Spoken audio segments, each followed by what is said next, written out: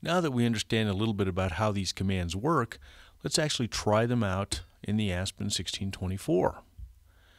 So what I'm going to do now is notice if you go all the way to the end and we type in Control T, or you can simply choose the Command Terminal tab, we're now in a command terminal where we can type in these commands.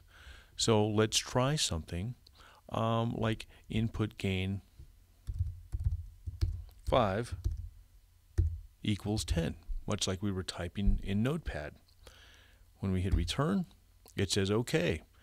Now the box accepted the command. Let's try this, INGNH, or some random letter, maybe Z, whatever it might be. And let's try that. And it comes back with an error. It didn't understand that particular command. So now we can try some other commands. How about ID question mark? That will give us the type of device that we're talking to. It tells us that it's an SPN 1624. What's the serial number? It gives us the serial number now. How about the firmware version? So we have access to absolutely everything. And once again, if we go to help, you'll notice that we have all of the commands here. If I go to general commands, I tried some of these commands. There's the ID question mark, and if I click on it, it says it can only be a query. I can't set the ID. The ID is not a command. I can simply ask what it is, and it shows me what the response is going to be. OK, and then the device with the carriage return and a line feed. And it shows me the request that needs to be sent to the box. ID question mark, all commands are lowercase, and a carriage return. So very easy to implement. Well, let's see what some of the other commands are. I'll click on the General tab again, and we can find out what the baud rate is of the serial port. Baud question mark. So let's try that. And if I come down here and I type in baud question mark, it's set at 57.6. So we are able to ask anything we like. And all of the commands, once again, are explained and they're categorized very nicely. If we want to see the internal temperature of the device, we can do that as well. And once again, that's a query. Let's try some of the other audio inputs. How about input mute? It shows that it's a query and an update. And let's do that as well. Now let's also go one further here. I'm going to type in input mute of channel 1 question. I want to know what the state is. And if I look at it, it says OK, that it's not muted.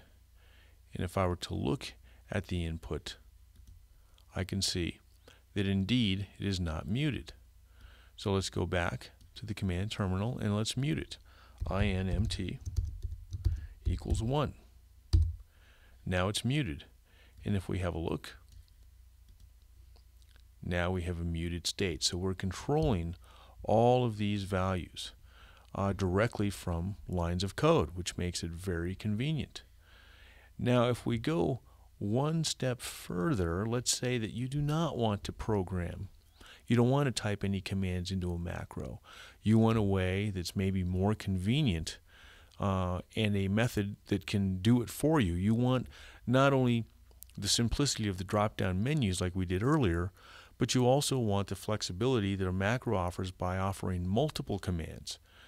But you don't want to type any code. Well, there's a method to do that as well. If we go to the macros menu, we can start the macro recorder. Now notice it says macro recording enabled. So let's mute an input. Let's change the gain of input number 2, maybe to 50. Okay, and it shows now the slider moves, shows that it's 50. I typed in 50 and hit return. Let's go to the matrix. And we can see within the matrix now we have some crosspoints that are enabled. We could change some crosspoints here if we wanted to, or we could go to output source and we can turn on perhaps the pink noise generator in channel 1, or let's turn it on in channel 4. Okay, so we have done a few things. We've muted input number 1. We've changed the output source to pink noise, and then we also changed the gain value of input number 2 to 50. So let's go and we will stop the macro recorder. Notice the macro editor comes up. And the macro editor shows me the exact things that I did in a command form. Remember, I muted input channel 1. Well, it shows me that I input mute number 1 equals 1.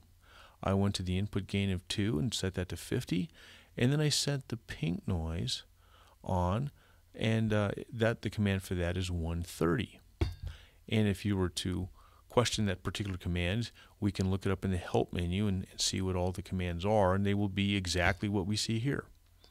So we can name our macro. Let's call this cool macro. And notice now we have 2 other submenus. We're interested in the device menu. We want to store to a memory location, store to device memory. We could also run the macro right now to test it if we like. But let's store it and we'll do something else. Okay, store to device memory. Now I can choose a location. Now notice, for macro number 20, which it brought up, it's titled on, meaning I already have a macro within that memory location. 21 is titled off. 22, there's no macro present. So let's store it to that location. I'll click OK.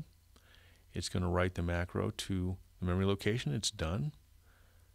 And so now I can click on Done. And let's unmute number 1. Let's change 50 to 0 again for input number 2. And let's go to the output source. And we're going to change pink noise back to matrix. Now we can go to the macro menu and we can say, let's run a macro. What macro do we want to run? Well, it brings up the last macro we stored, which is number 22, called cool macro. I'll click OK. And notice what happened. It went to pink noise on output number 4. If we go to the inputs, number 2 is at 50, and we have mute at input number 1. So it ran the macro. Very nice. The other thing that we can do is we can assign that macro to one of our buttons. So once again, I'll unmute this. I'll change this back to 0. And I'll change the output source as well back to matrix. And now let's go to rear panel control. And let's assign a button to call that macro. Well, let's use button number 3. Currently it's not used, and notice one of our options is run macro on close. What macro do you want to run? Well, we can type in our macro, which is 22. I'll hit return, and notice it says cool macro. That's the name of our macro, and also you get the run macro command underneath the number 3 to kind of give you an indicator of what's assigned to the programmable inputs. Well, at this point I can just test it if I wanted to, if I didn't have any hardware connected. I do have hardware connected, so I'm going to push button number 3.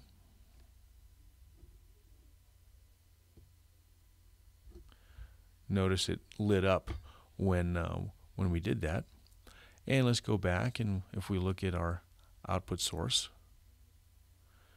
it ran the macro. We now have pink noise. And if we go to our inputs, we have a muted input number 1, and number 2 is back to 50.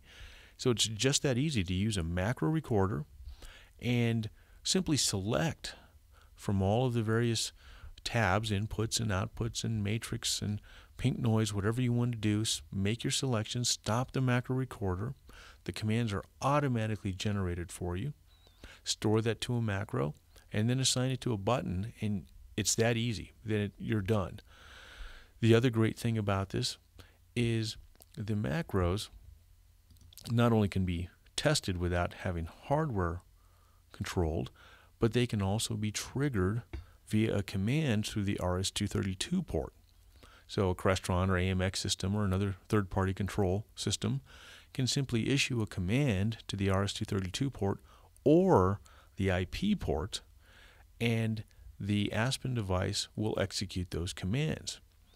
So it really adds a lot of control capability to the Aspen by having all of those macros internal in the Aspen series. Okay, let's go on to the next section.